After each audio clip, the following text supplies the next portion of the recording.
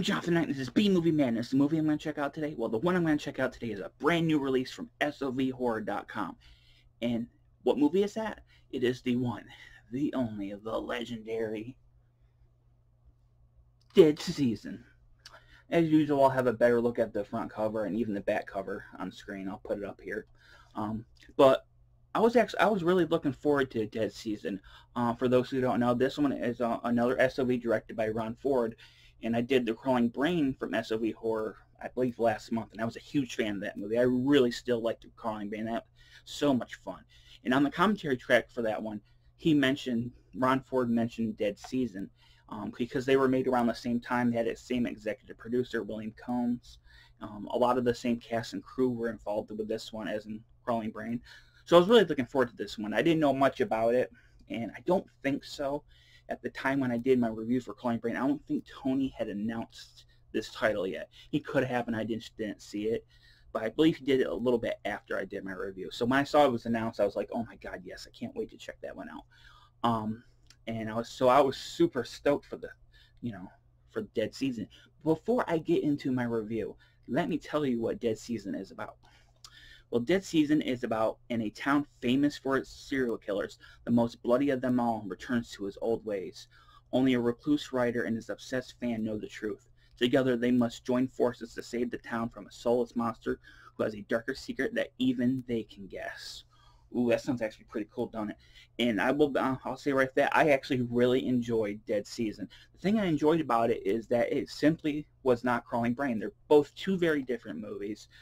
They have the same director, yes. They have a lot of the same cast and crew, but they feel very different from each other. Even though there's the similarities. There's of course Randall Malone's in both of them. His house is used in both movies, but the tone is so different from Crawling Brain that it helps it make it feel like a different beast altogether. And that's what I wanted. I didn't want Crawling Brain again. I wanted something different. And Ron gave us something that was darker, scarier, and goes into some surprising directions in its third act. It gets quite psychological in the third act of the movie. And I was really taken aback by it, because I thought going in it was going to be like a typical slasher serial killer movie, and it wasn't. It simply wasn't. It was actually much more than that. And although the movie does deliver on some bloody kills and some nudity and all that, the reason the movie works, the two reasons the movie works, is one, its cast, and two, it has a really engaging, interesting storyline. And that's what makes it work so well. First of all, Randall Malone. He was in Crawling Brain, Hollywood Mortuary. His role here as the reclusive writer, Swan, I believe his name was Swan in it. It's a much more serious role than in Crawling Brain. Crawling Brain, Hollywood Mortuary, he was more campy and over the top, and I don't mean anything bad by that. I like those kind of performances, but here he was giving something a little more serious, and he does a fantastic job at it. I was really surprised how effective he was in this movie, especially when we get towards the third act of the movie, when things kind of go out of control. Also to mention, this lady right here, Trish Haight, who plays the overzealous, giddy fangirl who is a huge fan of his work. She does an excellent job too, and her character is interesting because she starts off as this kind of like a typical fangirl for this person, and then towards the end of the movie, when shit starts to hit the fan, she really does a great job of dealing with that stuff. So she did an excellent job. I thought she was really good. She wasn't in The Crawling Brain, so she was someone new to me. And the funny thing is, she's not listed on the IMDb page for this, so I couldn't look up and see what else she was in. But she was really good in this, so if she's done more stuff, I would like to see it. But I have to say, though, the MVP of this movie was Ted Newsom as the serial killer Richter. He was fucking-tastic. Unfortunately, Ted passed away last year. But if you don't know who Ted Newsom is, he is a writer and director. He's done a lot of documentaries, such as like Hammer stuff and some Ed Wood documentaries. But he's also wrote and co-directed or directed a lot of stuff produced by Fred Olen Ray. And he's actually acted in quite a few Fred Olen Ray's movies, including a lot of bikini movies, which I didn't know there was that many bikini movies out there. Ghost in a Teeny Bikini does sound, pretty entertaining. But Ted in this movie was absolutely fantastic. He was unbelievably creepy in this role that I just I was taken aback by it because I've never seen Ted act in a movie before. I know his work from his documentaries and everything, but I've never seen him act in a movie before. And he did a really fantastic job. He was really perfect for this role. In fact, Ron Ford wrote the role with Ted in mind, and you can tell because it feels like it was a match made in hell, in heaven or hell. But there's one sequence in this movie where the cops are questioning Randall Malone and Trish Hates' characters, and in the background, Ted Newsom is in the standing in the doorway looking out at them, and he gives this look on his face that's so unbelievably creepy that it sent chills down my spine. It was really super effective. So definitely, no offense to Randall Malone and Trish Hate, but Ted Newsom knocked it out of the fucking park. He was truly the MVP of this movie, and he did such an amazing job. Um, and but his performance would be nothing if it wasn't for the story. The story is really very interesting and very engaging and very unpredictable. I was not expecting it to go in the direction it took in its third act. When I watch a movie in my head, I start, playing the movie in my head saying it's going to go in this direction, in this direction. Most of the times, that's the direction the movie takes. But I love when a movie decides to be like, fuck you, we're going in a different direction. And then they do it extremely well. Ron really knocked it out park with the screenplay for this one. I was not expecting to get so psychological in its final act. And the really great thing about it is Ron asks so many questions at the end of the movie, and he doesn't give any answers. He lets the audience try to figure it out. And I really think that's a smart thing to do with a movie like this, is let the audience figure out what's going on.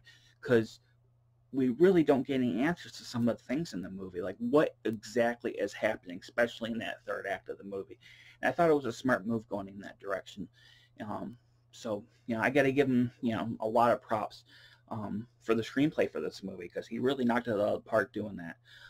Also, I wanted to mention, although it's not as effects heavy as The Crawling Brain, there is some gore effects in this movie that are really well done. It was done by Fat Free Effects. A lot of the gore is really well done. I really didn't have any problem with any of the effects of the movie. I thought everything was actually really well done. There's a lot of, blood. There's some nudity, too. That's really well done as well.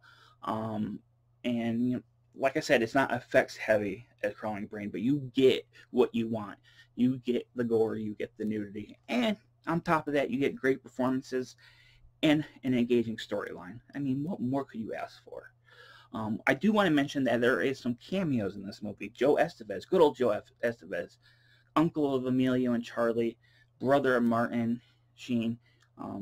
He has a little cameo in this movie as I don't want to spoil his role without trying to spoil it too much, but he plays a guy that's in a basement of a police station who wants to work over someone that's being framed for the murders that are committed by Risher. Joe is really good as usual. He's really intense. It's just, a small little part, but he does a great job at it.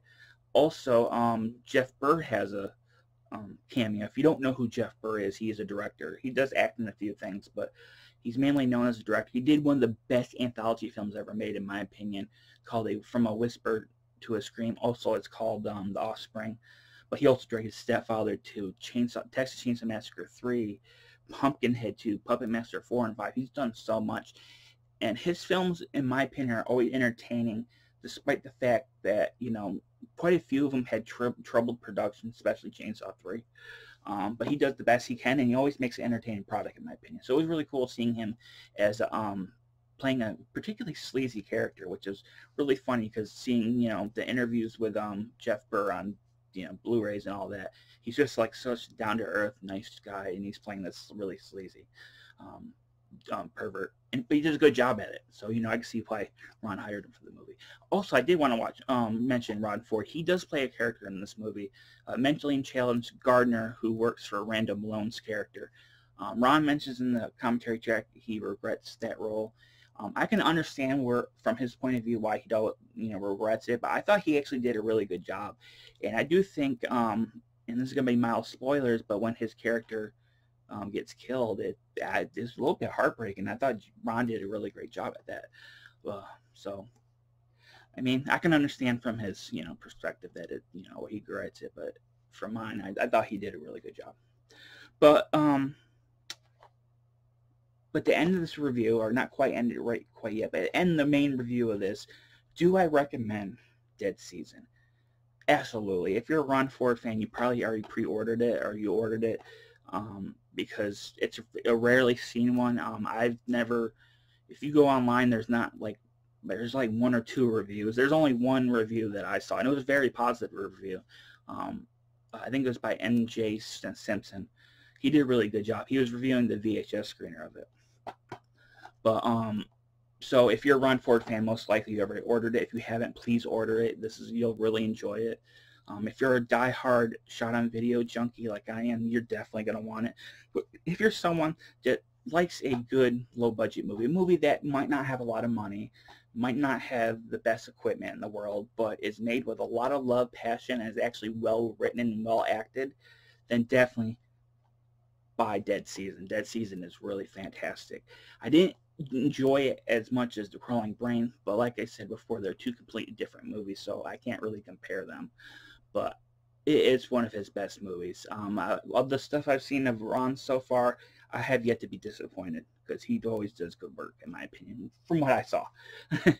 Not everything probably will be gold, but that's the curse of being a filmmaker. Not everything you make is going to be good. Not everything you make is going to be bad. But as for extras, what we got here is we got audio commentary with director Ron Ford. It's much like his commentary track for The Crawling Brain. He does a fantastic job of going into detail about the production, the cast, the regrets he made in the movie, certain other things. Like he points out that the police station, the basement in the police station, it has a washer and dryer. It's not really a police station basement, and I didn't really notice that when I first watched it. It wasn't until he pointed it out. I was like, oh yeah. But it's a really good commentary track. I always like commentary tracks from low-budget filmmakers because they go into detail about what it took to make the movie. But yeah, really good commentary track. There's a bonus short, Pirouette. I did not know what that word meant beforehand, so when I went to the short, I went in completely blind, and I was taken by surprise. The direction it took, and I won't spoil it if you don't know what Pirouette means. If you do, you know what direction the story's going to take. But I was generally surprised. It just was a funny, little charming short. It was not what I was expecting, and I liked that. It was very fun. There's a behind-the-scenes still gallery. Those are always fun to look at. There's a trailer. There is the SOV Horror Trailer Vault, and there's also an insert card featuring alternate work. Like I mentioned earlier, this movie was also released as The Craven Cove Murders. If you look it up on IMDb and Letterboxd, that's the title it's going to pop up, because when I tried to add Dead Season to my Letterboxd diary, I could not find it. So, Craven Cove Murders. I prefer the Dead Season title, but that's me. But yeah, to end this review, definitely, if you are a SOV junkie, a Ron Ford fan, please buy this. And let me know if you've seen it down below. What did you think of Dead Season? Have you seen The Crawling Brain? What did you think of that? And overall, are you a Ron Ford fan? And what's your favorite movie of his? Let me know down below. As usual, if you like my channel, thumbs up, hit the little bell so you can get notifications of my reviews, and comment below the information. That's it for now. I'm Jonathan Knight. This is B Movie Madness. B Movie Madness. Thanks for watching.